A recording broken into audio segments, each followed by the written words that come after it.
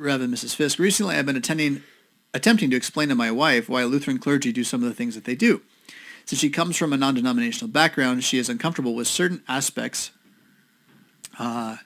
Specifically, I knew this, like when Kate was, Frisbee was telling me this morning, like she's reading this and I've not seen this yet. And I'm like, I know exactly what she's going to be uncomfortable with. Oh, yeah. Always.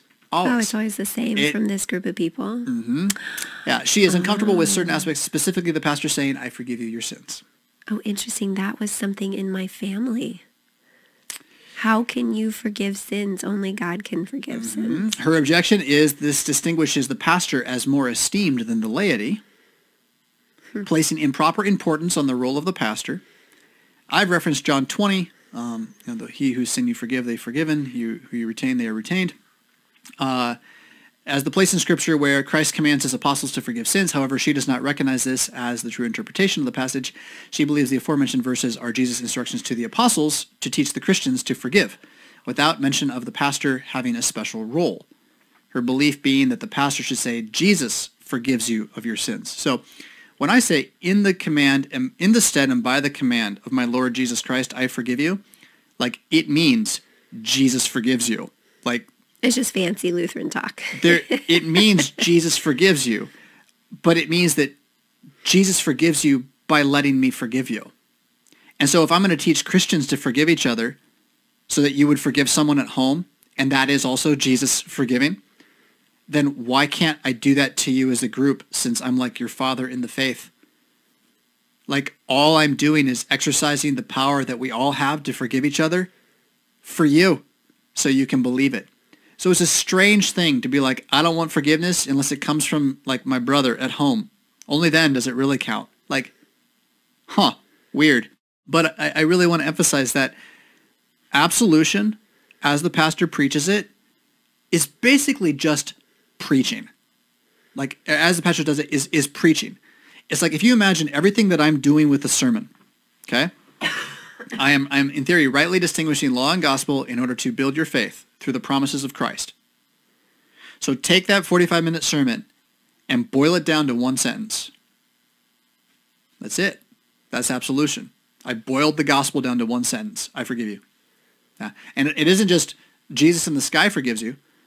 It's that he's given this power to the church. Now you can look up Matthew 16 and Matthew 18 and see how this power is very much given to the church. And in fact, he calls it the keys of the kingdom. Okay. This won't convince her either. Nothing will convince her because she has decided to believe that there is no power to forgive sins among men. So teaching Christians to forgive each other just in their personal forgiveness is not the same as being forgiven in the sight of God for her like psychological experience of this. Otherwise, why would you have a problem with someone doing for all of us what we do to each other all the time? Your argument is we're supposed to do this all the time. You're right. Why do you have a problem with one guy doing it for us as an example? Why? This is my favorite answer to this, okay? Because, how can you forgive sins? Only God can forgive sins. You have to say Jesus forgives you. You can't say you forgive you.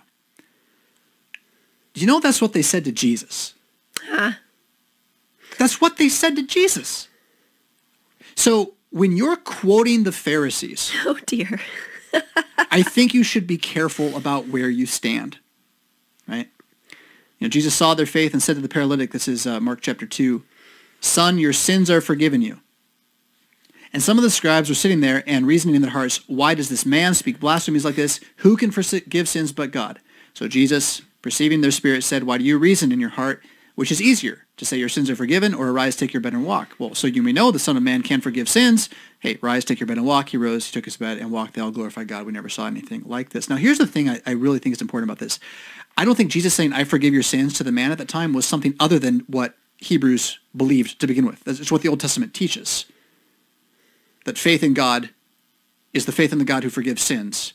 And when you come to that God, the priest should say to you, your sins are forgiven. In fact, this is the entire Levitical system, is to do that. And they got to the point where they had rejected the forgiveness of sins because only God can do it. I mean, I'm reading a book about the history of the first century, and like they had rejected teaching the Old Testament at that time in the rabbinical schools because they were afraid they might teach it wrong.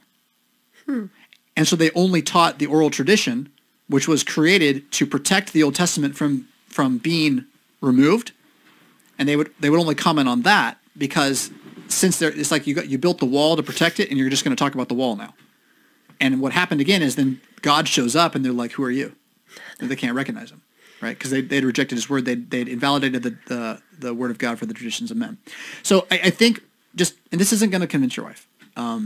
No, I think what you said about like in the set and by the command, I think that's pretty important like for her to just recognize, that's him saying Jesus says. Yeah, Jesus says, I forgive you. Like literally, Jesus says, I forgive you. Like I'm just actually here saying it, and I do also, not by my own. Because that's what she's asking for. She's like, can't he just say Jesus says? And it's like, when you find yourself making an argument that is the argument the Pharisees made against Jesus, you should just take a step back. Yeah.